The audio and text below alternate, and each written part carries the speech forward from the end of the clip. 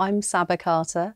I'm the CDITO, which is the Chief Data Intelligence Technology Officer for the Financial Services Compensation Scheme.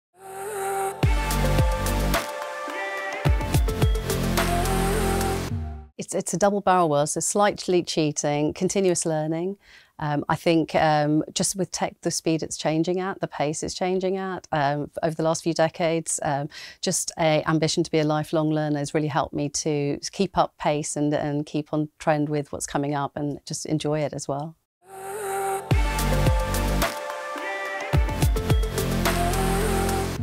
Well, I wasn't planning to be in technology. I was hoping to be a journalist, but I think a natural affinity towards it, older brother with lots of technology in the house.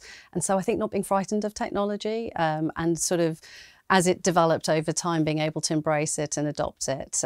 So I would say there wasn't an intention to be there, but because it's become part of everything we do now, just being able to innately use it, which is why I'm definitely an advocate that people should just allow the kids to play with technology and not keep them away from it as a result of that too.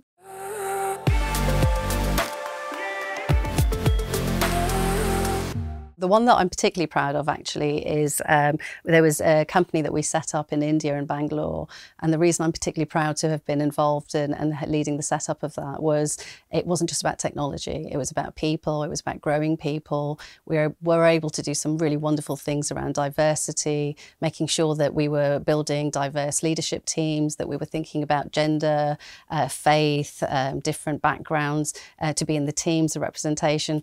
So it was really starting to put into practice the things we'd been speaking about for a long time, and coming from a technology background, being able to be involved in a project that had so many different dimensions was incredible. And it also meant that across our organisation people were working with lots of different people, so it was exciting.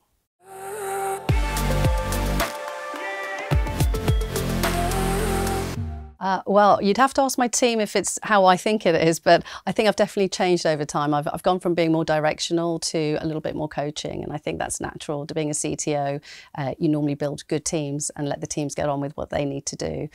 Whereas when I was a little bit more junior and younger, I would have been more doing things myself directly.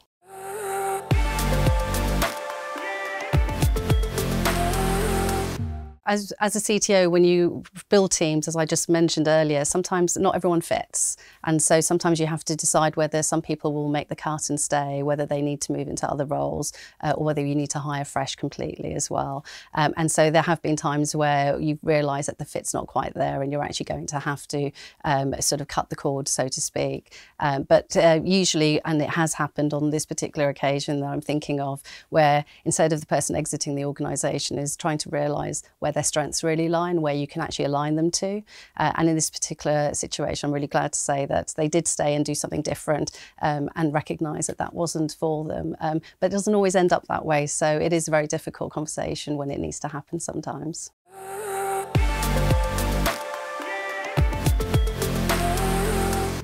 Part of that continuous learning that I spoke about in one of the earlier questions, I think it's the mentorship. And we were talking about this earlier, in fact, in one of the groups, that a few decades ago, certainly when I started, you didn't have forums like this, and it made it very, very difficult for people to grow, to have a trusted network that they could share their experiences with and learn from. So coming somewhere like this regularly and seeing people you know, seeing new faces, talking about topics that you've yourself have been thinking about and sort of working out some gnarly issues around, it's a great way to learn, but in a creative environment, it's really helpful.